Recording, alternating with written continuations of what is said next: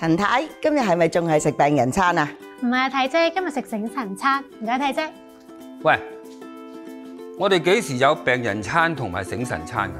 陳太次次嚟咧都係食 A 餐配意粉嘅，醒神餐咧就係配凍檸茶，病人餐咧就係配熱檸水，意粉咧仲要綠淋啲。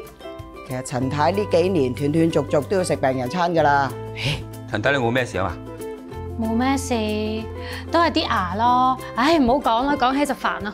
啲牙嚇，如果冇估錯咧，你係咪飲親嗰啲凍嘢咧，都係鼻痛㗎？古叔真係俾你估中啦！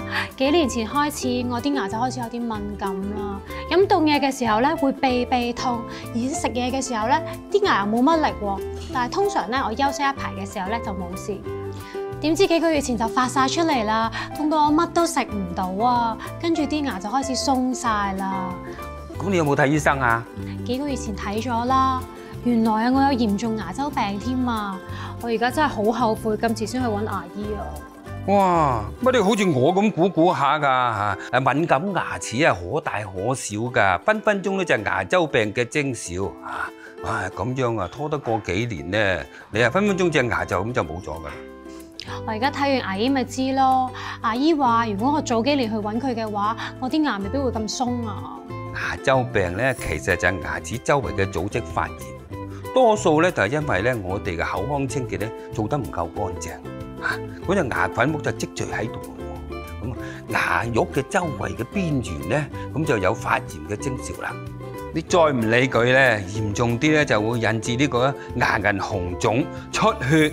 再嚴重落去咧，就牙齦會萎縮，到時個牙齒咧就會鬆動移位，唔使幾耐咧，嗰隻牙咧可能咁就會甩咗啦。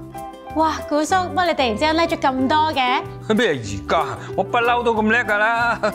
嘿，佢啊，其實之前啊，咪又係飲凍嘢嗰陣時咧，啲牙有鼻痛啊，咁我咪叫佢睇牙醫咯。佢都有嚴重牙周病啊，醫生教完佢，佢咪翻嚟懶叻咯。我啊做咗2個月牙周治療之後啊，已經好咗好多啦。不過咧，仲有幾隻牙要做治療。牙醫話咧，最緊要保持乾淨，等啲牙周病唔好翻發啊。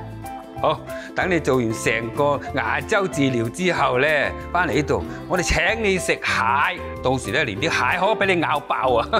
你唔好添啊，咬裂咗隻牙，到時啊你係病人餐都食唔到啊！